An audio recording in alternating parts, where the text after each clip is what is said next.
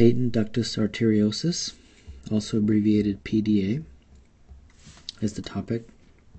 And the best way to explain this is with a diagram, and a very straightforward, simple diagram, not the type of diagrams you see in the textbooks, because those are way too confusing. And as I'm drawing this, I'll label it left ventricle, right atrium, left atrium. And then, of course, as you know, there's vessels that come into the heart, the inferior vena cava, superior vena cava. That's the flow of the blood. And then, of course, you have some valves, and then you have coming out here the pulmonary artery. And patent ductus arteriosus involves a connection between the pulmonary artery and something else, and in particular it's the left pulmonary artery. Then you get to something called the lung, and then from there you have this vessel, which is the pulmonary vein. And then finally, when you get back the circulation coming out of the heart, it comes out through a very big vessel known as the aorta. So hopefully I'll draw some arrows here to kind of illustrate the direction of the blood. Now, what's the point of all this? Well, the point is that when the blood comes back to the right side of the heart, it's deoxygenated, and then the blood goes to the lung, picks up oxygen, and then the oxygenated blood then goes back to the left side of the heart, where it's pumped out via the aorta into the circulation, so that the oxygen can then travel to different parts of the body. And then this cycle just keeps going. In the fetal circulation, the baby in utero, the lung is not yet developed. There is something called a ductus arteriosus. And I'm going to exaggerate it. It's not really this big, but for the sake of diagram, I'm exaggerating it. So this connection that I just drew, without messing up the diagram, is the ductus arteriosus.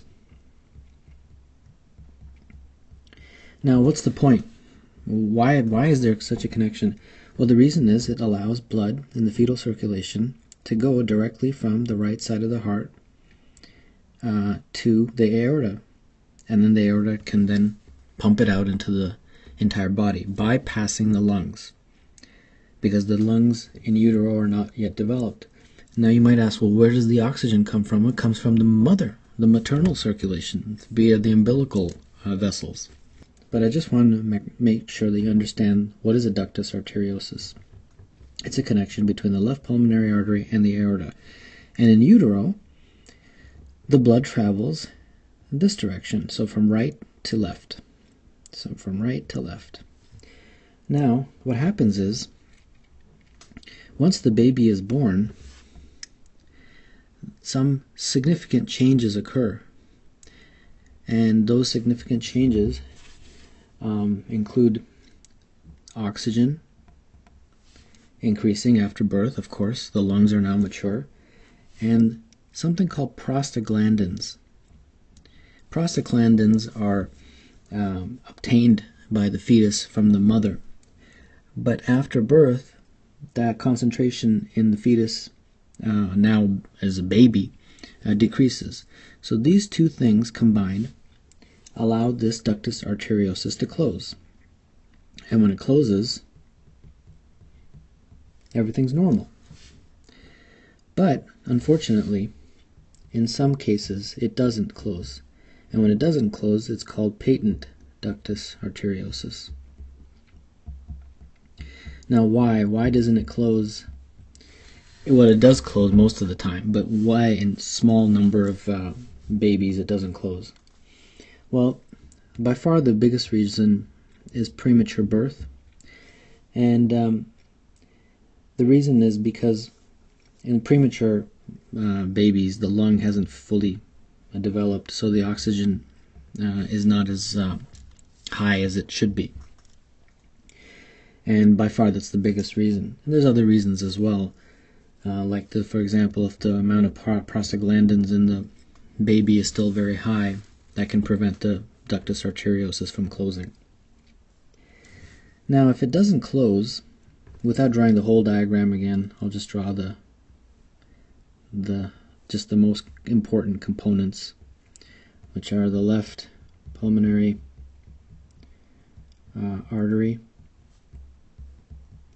and the aorta, and then of course this connection is the ductus arteriosus. Now if it doesn't close after birth, what happens is actually what was once a right to left circulation shunt, what happens after birth is that this direction reverses. And the reason is because the pressure gradient has now changed after birth. There's more pressure on this side, so now blood's actually start to go this way. And that is a significant problem, because you actually want blood to go out this way into the circulation. You don't want it to go back. So that is the fundamental aspects of PDA. So let's get into now the symptoms and all that. So if a baby has patent ductus arteriosus at birth, it's usually within the first 10 to 15 hours after birth. So this is a very, very, neonatal type diagnosis. Symptoms, really, a lot of it is common sense. You don't have to memorize this stuff. Remember, this is messing up the circulation and oxygen requirements of the body because of the flow not going in the right direction. So you'll have respiratory distress, you might even have apnea, and then the heart will start making this weird murmur sound. And this is very characteristic on clinical vignettes. Machine sounding murmur. If you see that, it's PDA. I was about to say public display of affection, but in our video it's patent ductus arteriosus. Diagnosis is almost always an echocardiogram. This is a very, very specific test that can be done to detect that abnormal connection. And the treatment, well, either medical or surgical. Surgical, as you can imagine, but the medicine that you use to close it, is a medicine that inhibits prostaglandin synthesis. Inhibitor. I'll write out the whole word, prostaglandin.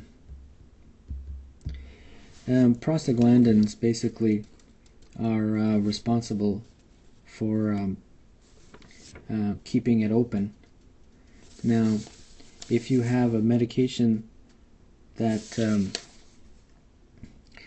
that can inhibit the prostaglandins, it will close it, and that medication is indomethacin.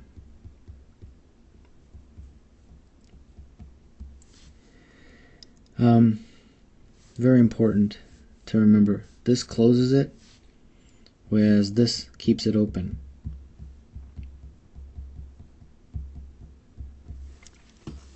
So, hopefully that's a quick and succinct run-through of PDA.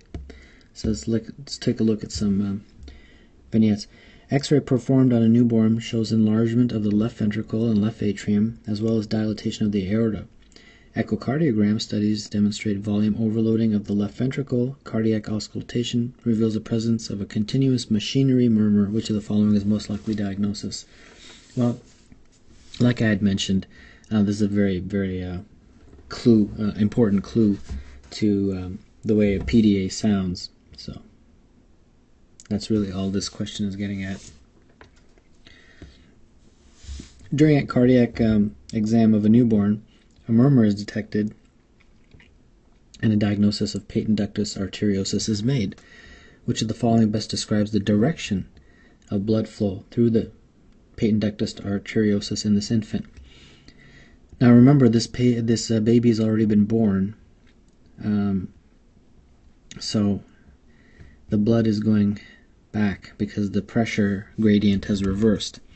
And if you remember, this part here is the ductus arteriosus, DA, ductus arteriosus. But what are these vessels?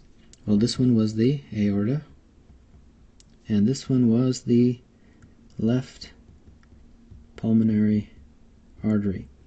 So what they're asking for is the direction of blood. So the direction of blood is from the aorta to the left pulmonary artery. And that would be choice A.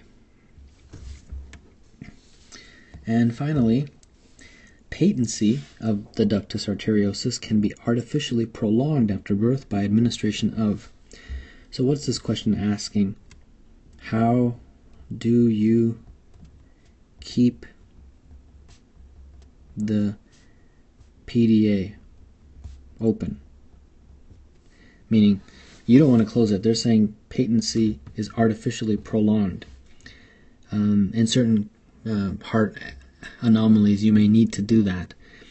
And how do you keep it open? Well, you keep it open with prostaglandins. And you would close it with indomethacin.